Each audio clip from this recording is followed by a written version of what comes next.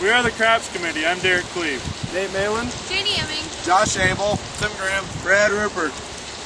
As the Fall Crops Committee, we're responsible for Yield estimates. Moisture checks. Creating a harvest plan. Soil testing. Purchasing fertilizer and seed. A large portion of our semester is spent on harvest and making sure bins like these get filled in a timely manner. Okay. We work with the Customs and Machinery Committee to harvest our corn and soybeans. We inform the marketing committee about our harvest yields to help them market our grain. The goals of the Crops Committee are complete harvest in a timely manner, take advantage of prepaid discounts, and analyze soil fertility records. We're the Crops Committee and we're out seen in our field.